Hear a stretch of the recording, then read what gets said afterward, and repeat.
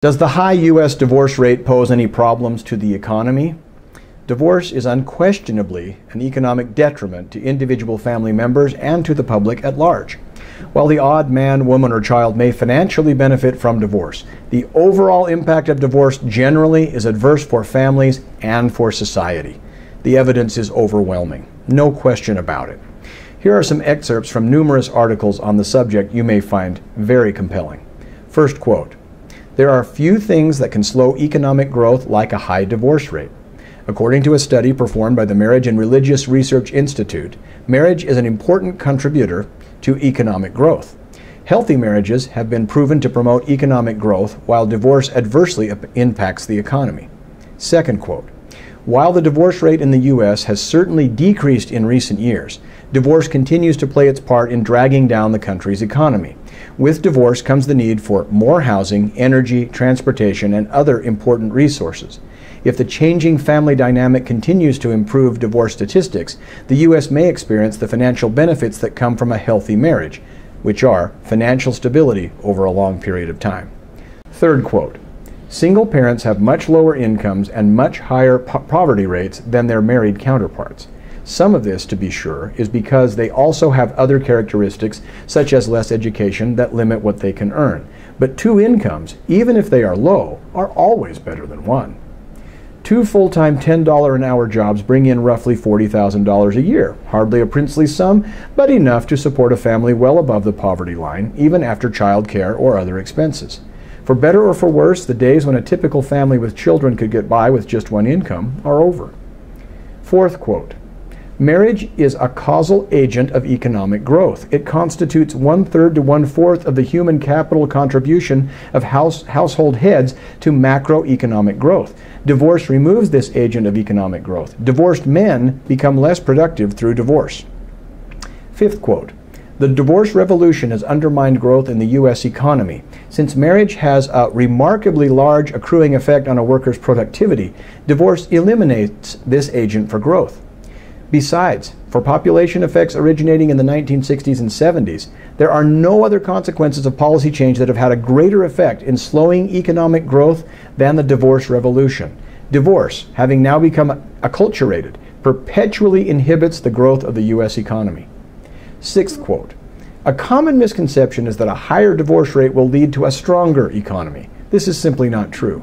Divorce rates have an inverse relationship with the economy. As they begin to decrease, the economy will begin to rise."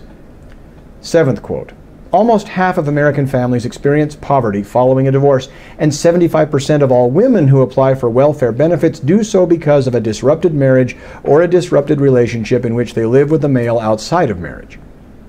Eighth quote, "Although a household's income substantially diminishes following a divorce, little public attention is paid to the relationship between the breakdown of marriage and poverty.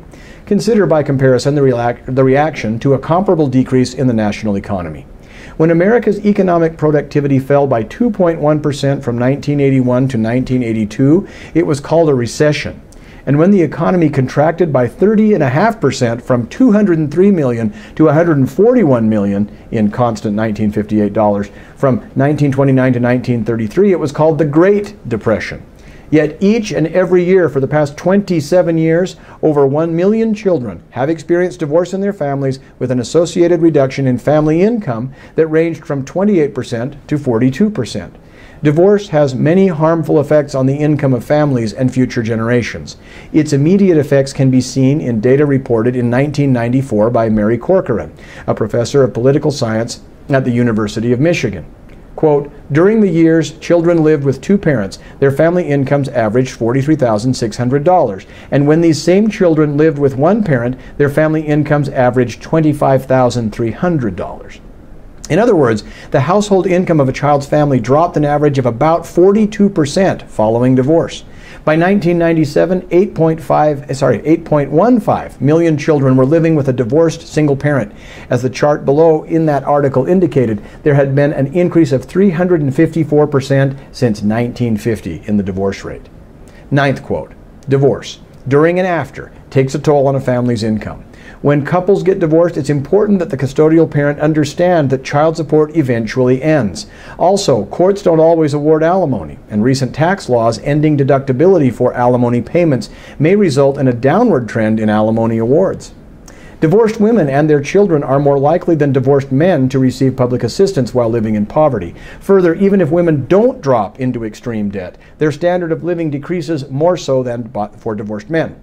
Although both spouses are worse off financially after divorce, research shows that women's finances are negatively impacted at a higher rate. The economics of marriage and divorce. Those who get hitched are more likely to get rich. Among its many advantages, marriage is a potent anti-poverty strategy. Perhaps the most cited study on the economics of divorce is Jay Zagorski's 2005 Marriage and Divorce's Impact on Wealth. Zagorski used data that tracked Americans in their 20s, 30s, and 40s and found that single respondents slowly increased their net worth. Married respondents experienced per person net worth increases of 77% over single respondents. Married couples' wealth increases on average 16% for each year of marriage. Divorced respondents' wealth starts falling 4 years before divorce, and they experience an average wealth drop of 77%. In terms of percentage, women were more likely than men to be harmed by divorce, but the absolute difference between the two was relatively small. More recent research supports Zagorski's basic insights. 11th quote, "What impact do marriage and divorce have on wealth?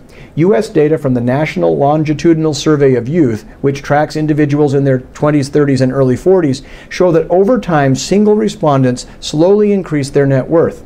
Married respondents increase per person net worth increases of 77% over single respondents. Additionally, their wealth increases an average of 16% for each year of marriage. Divorced respondents' wealth starts falling 4 years before divorce, and they experience an average wealth drop of 77%. While in percentage terms divorce hurts women more than men, the absolute difference is relatively small in the U.S.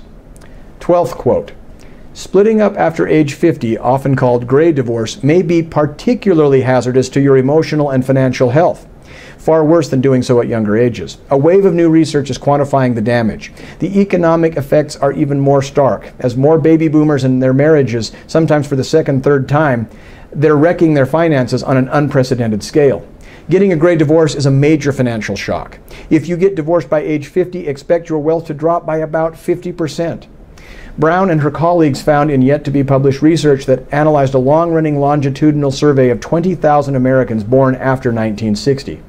That's not really a surprise. After all, any divorce involves dividing a family's resources, but incomes also collapse after a gray divorce, particularly for women. The researchers looked at standard of living, income adjusted for household size, reflecting the fact that a solo adult needs less income than a single parent with 2 children still at home. They found that when women divorce after age 50, standard of living plunges 45%. That's about double the decline found in previous research on younger divorced women. Even more troubling is that older people aren't bouncing back from these financial shocks. Brown and her colleagues were able to follow surveys respondents' finances for up to a decade post-divorce. Quote, "There is no appreciable recovery on the wealth front," she said. "There is no appreciable recovery in standard of living." Close quote. Late in their careers, older Americans simply don't have time to undo the financial destruction that a divorce causes. Women who spent years at home caring for children find it difficult to re-enter the workforce. By retirement age, they can be in dire straits. Another 2017 study by Brown and her colleagues found U.S. women 63 and older went through a gray divorce, had a poverty rate of 27% more than any other group at that age, including widows, and 9 times the rate of couples who stayed married.